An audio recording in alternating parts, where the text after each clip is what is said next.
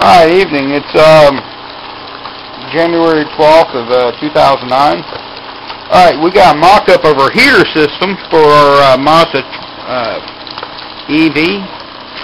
What we got here, this is a heater I got from Amazon.com.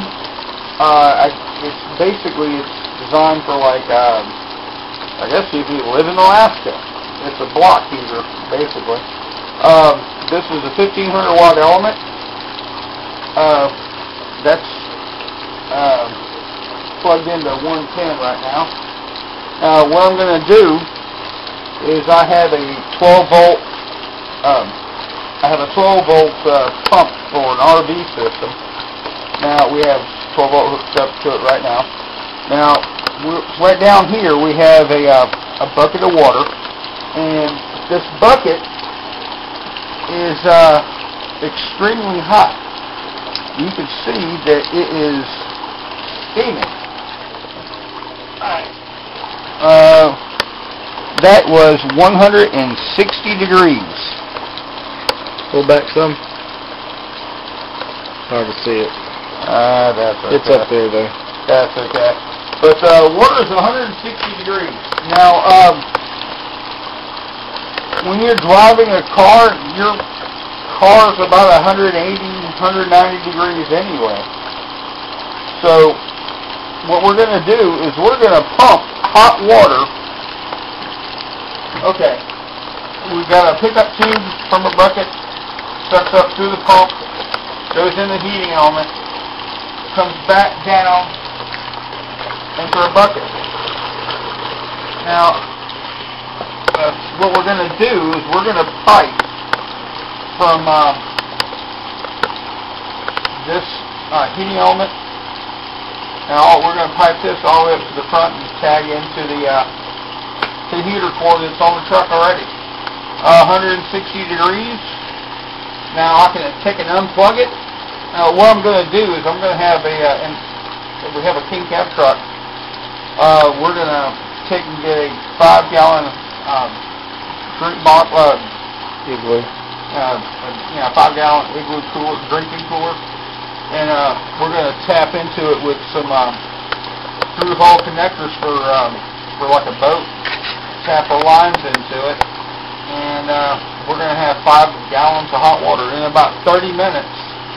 It took 15 minutes for this to get up to 160 degrees. And this is maybe a gallon of water, gallon and a half of water maybe. And it was 70. We measured it. It was 70 degrees when we started, and now it's 160 degrees and maintaining that. And so anyway, what I'm going to do is we're going to have a reservoir, 2 through-hole connectors coming from it. The pump. All this is going to be set up inside the cab. All this is going to pipe through underneath the truck and up the firewall, and we're going to tap into the 2 connectors right there for the heater core.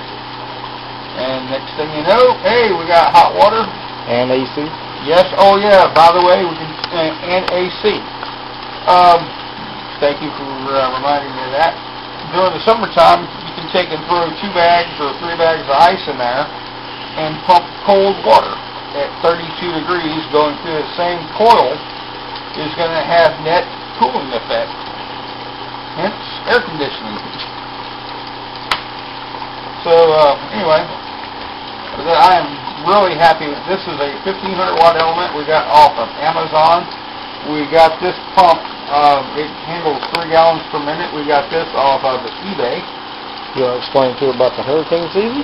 Oh yeah, my brother came up with an idea. Explain. Nope. Well, let's talk. You go ahead. All right, we have hurricanes around here, and you have loss of power. My brother has this.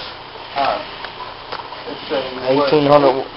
It's an 1850 feet, 1500 watt continuous. Runs how many hours on a gallon of gas? 12 hours. 12 hours on a gallon of gas. At half We already tested. We ran this with the heating element running off the generator, it worked. With the 12-volt pump, we don't have to take cold baths. Yeah, so we can pump.